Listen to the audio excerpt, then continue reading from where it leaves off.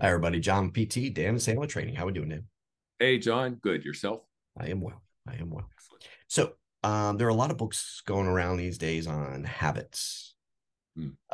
My wife recently read Atomic Habits. There's just a bunch of them. There's a series of them.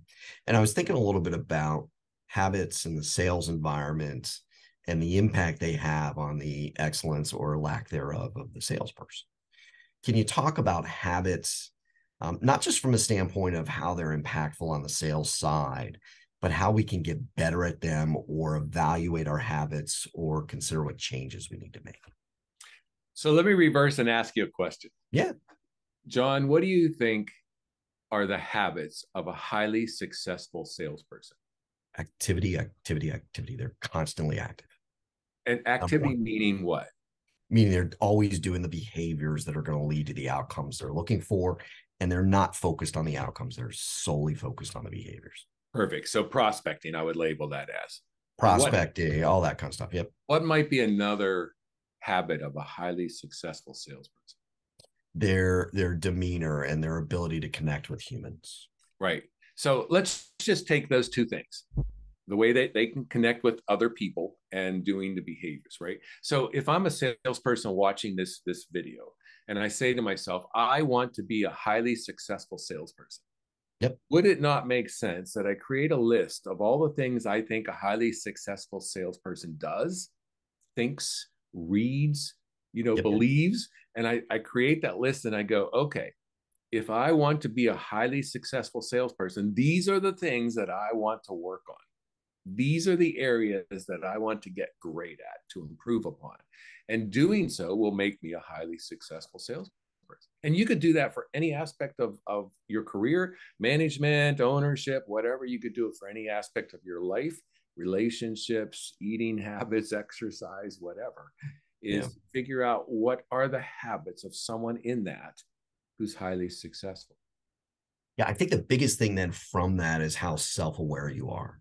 So if you've got those things, are you self aware enough to know, hey, these are the things I'm doing well and these are the ones I'm not? Right. Can you be honest with yourself and can you Right. start to change and adapt and incorporate some of those into the mix? So I'll share with you a bruise that I have. Okay. So Okay. don't beat me up here. I at the end of last year, there were 3 deals that I was working on that all fell apart. So about mid-January, I put them on my to-do list just to reach out to the owner and see what's going on. And they've Sure. been on there since mid-January. Every Mhm. day I look at that to-do list Mhm. and they're on there and they're on there. And Yeah. this morning, as I was prepping for this as well, for this call, I said, what would a highly successful salesperson do in this situation? And I go, Yep. they wouldn't leave them on the to-do list for a month. They would make Yep. the call. And so, but I still didn't want to do it. I'm being honest. Yeah. And so here's what I did. There were 3 of them. So I was on my to-do list. I always go, what am I doing first? What am I doing second? What am I doing third? And I put them after number 3. So 4, 5, and 6.